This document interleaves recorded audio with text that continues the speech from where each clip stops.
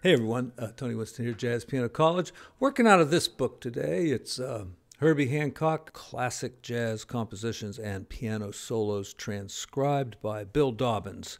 And we'll take a look at Autumn Leaves.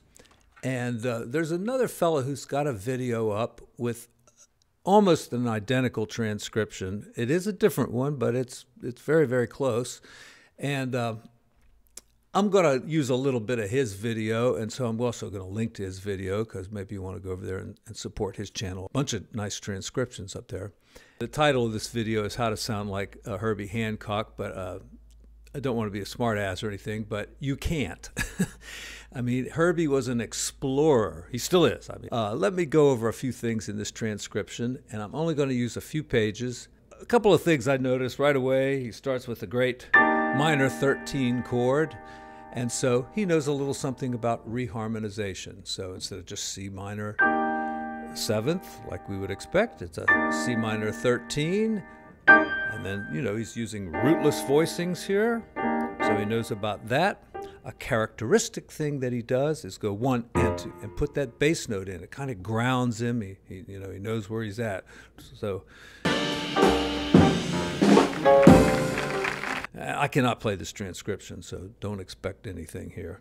But then, you know, he does a nice F altered into a B flat major. And, you know, again, using rootless chordal voicings. So, and I think this is like back in the 60s, so he's already really studied this stuff, and he knows what he's doing here.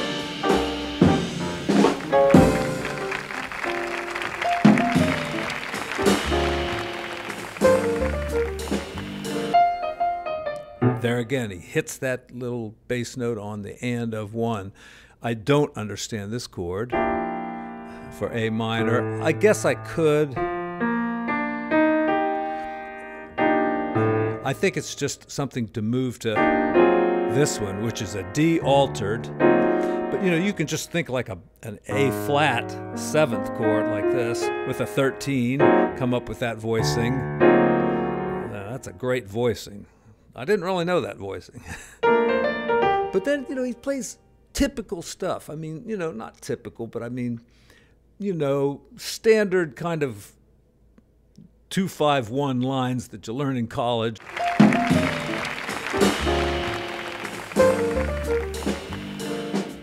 Let's see what else I can touch on real quick because it's going to be a short video.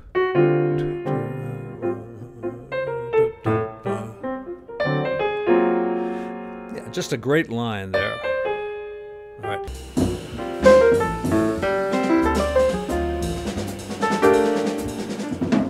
So knowing the basic stuff, how to play through 2-5-1s and use altered chords and rootless voicings, you know, you got to have that before you could even start thinking about like where Herbie was going with this stuff. So another thing is reharmonization. Now he's got an A half diminished here. So I'm going to put the bass note in.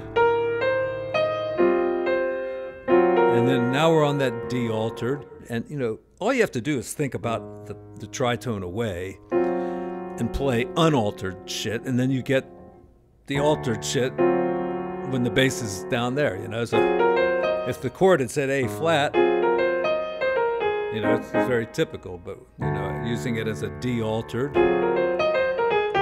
Right? And then, look. I mean, that's just right out of the textbook, you know?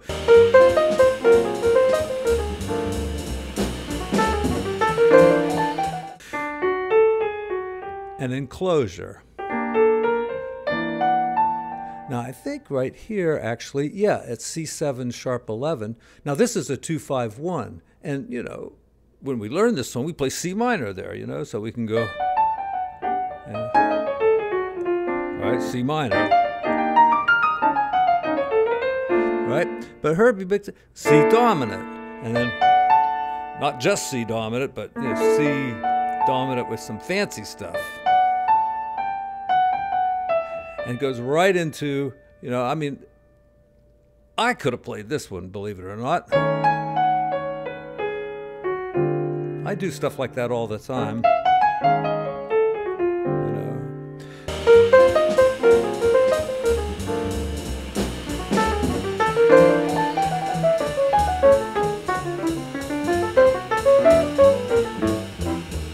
So that's the altered scale, and I love that chord symbol up there, F7 altered. That's what you need. It means every frickin' tension is altered.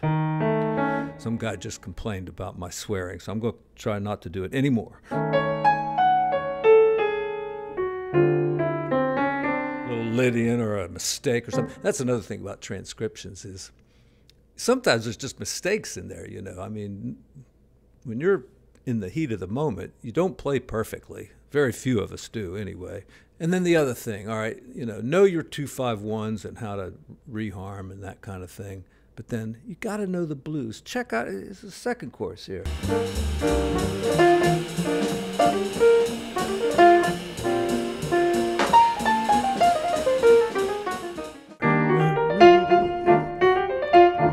He's just having fun there with the blues, basically.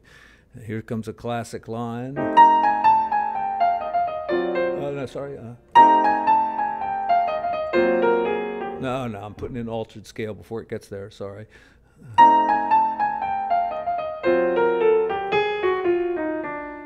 Right into a G minor, except he's reharmonized it to be G altered.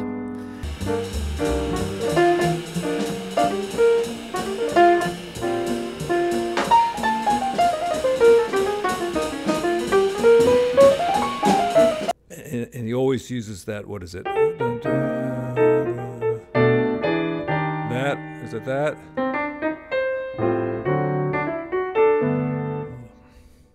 Where does he do that? Third chorus. I mean...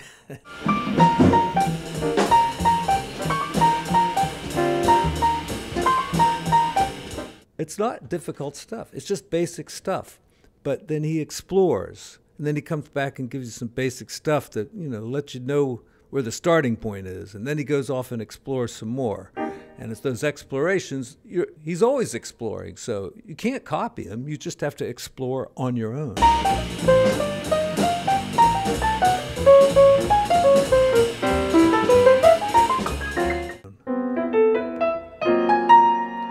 love how he went. Anticipates that next chord, like Bill Evans does all the time. Back to this thing.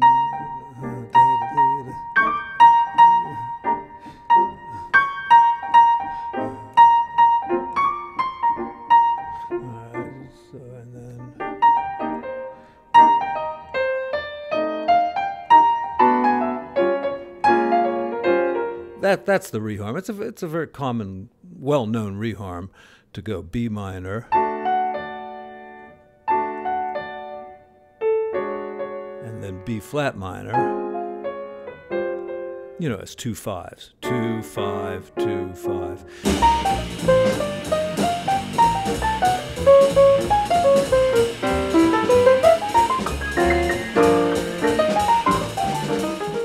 Another thing too, notice how sparse his left hand is a lot of the time. Something Keith Jarrett did a lot of too. But that's just basic stuff, Be sparse with your left hand and play a great line with your right hand. I said this would be short. I will follow up on it. Thank you all very much.